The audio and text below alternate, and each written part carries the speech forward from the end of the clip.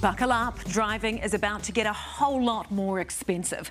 The government has unveiled a $20 billion transport plan which will see the Roads of National Significance project revamped, with 15 new 4-lane highways to be built.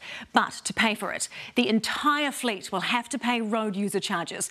So that means electric and now petrol vehicles as well. And drivers are going to face a $50 increase to vehicle registrations over the next 2 years. In our major cities, congestion charges could also be on the way, so people would have to pay to drive when it is busy on the roads. And fines for not wearing a seatbelt could triple from $150 to $450. Here's political reporter Amelia Wade.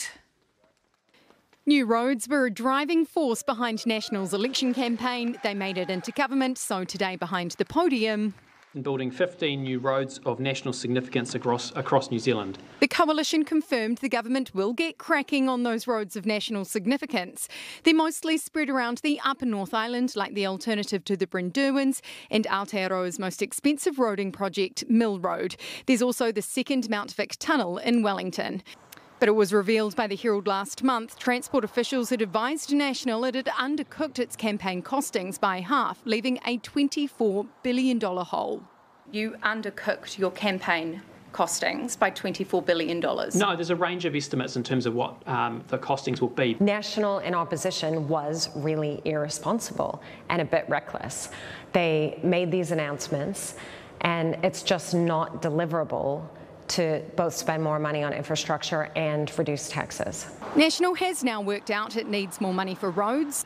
I can confirm that we will not be increasing Fed or RUC in this term. It's delaying the pain at the pump by whacking it up a massive 12 cents a litre at the start of 2027, then another 10 cents by 2029. But make no mistake, drivers will be paying more in the very near future too, because, surprise, rego fees are going up by a whopping $50 over 2 years. That'll rake in an extra $660 million for the government. Really?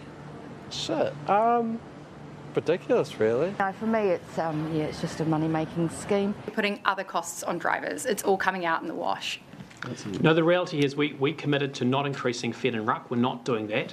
But the reality is we are raising some revenue through the motor vehicle registration fee. The government also wants 50,000 roadside drug tests a year and to increase how much people pay in fines.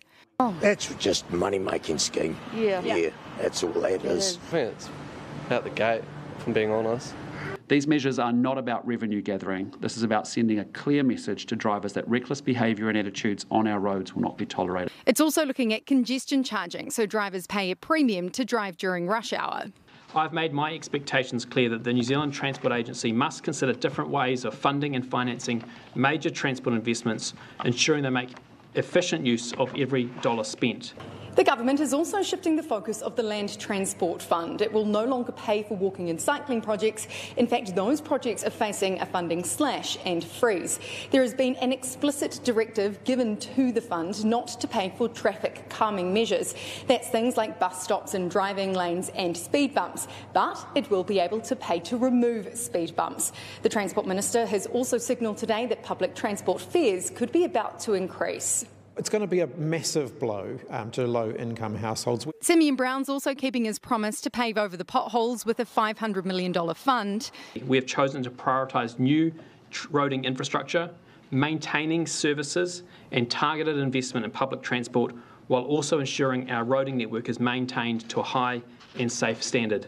Though it'll soon just cost drivers a lot more to drive over those fixed-up roads. Amelia Wade, Newshub.